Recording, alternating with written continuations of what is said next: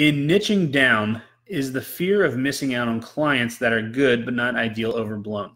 Okay, so you're saying that if you niche down to a specific, and you do immigration law, if you niche down to a specific type of client, you're going to miss out on other clients that are good. Well, I mean, okay, so niching down can mean a few different things. Like, so immigration, I mean, there's a lot of different things you can do with immigration. Obviously, there's investor visas, there's family immigration, there's a lot of different things like that. But what I always recommend people do is take the most desirable practice area that they want to focus on, and focus on that for all your content. Because, like, for example, like, if you're creating content and really kind of like living and breathing this stuff, and it's something that you don't want to do, that like so for example, let's say you hate traumatic brain injury cases, or you hate medical malpractice. So you hate medical malpractice. You want car accident cases, but you think that medical malpractice, there's some really big cases in there, so you could really make a lot of money if you get the right one. So you want to do a medical malpractice campaign, but the problem is that you're going to burn out, because it's the type of thing, like, for me, I do so much stuff talking about marketing and talking about law firm marketing and all that stuff. I don't consider it work. I enjoy doing this. Like, we've been on here for 45 minutes. I'm not sitting here watching the clock like, oh my God, this is dragging. So it's like, I like talking about this stuff. So that's the most important thing, is that if you figure out what is the practice area that you most want to do. If you had to get rid of everything, you had to get rid of all your other practice areas, you can only focus on this one thing, what would you most want to do?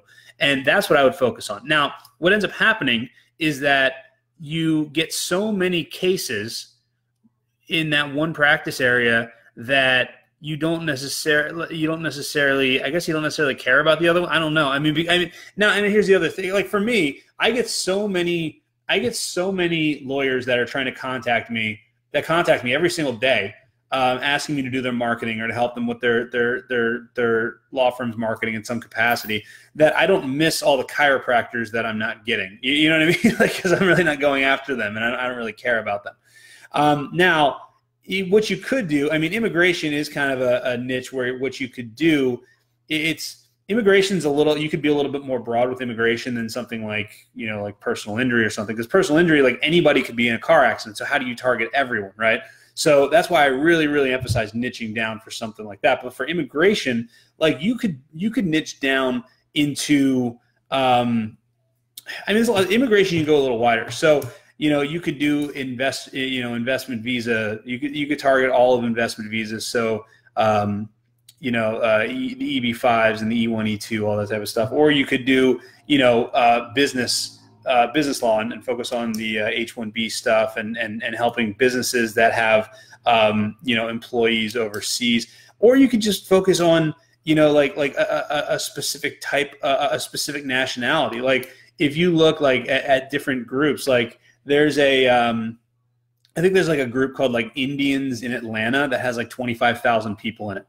And there, like, so you can go different ways like that also. I mean, it's really, at the end of the day, it's basically how many, what do you really want to talk about? You really could talk about all things immigration, because immigration you can target very easily, and the way that you target immigration is, especially if you're targeting like with Facebook ads, just find celebrities that that would only be known to people from a specific country, and target those celebrities. And that's how you find people that are from those, even if they're living in the United States, that's how you find people that are from those countries. So that's how you do immigration. But, it's, at the end of the day, niching down, like, it's all personal preference. I can't tell you what you want to do, or what, or what the best thing is, but what you should really focus on is what you enjoy doing the most, and what you're the most passionate about, and what you most want to talk about a lot.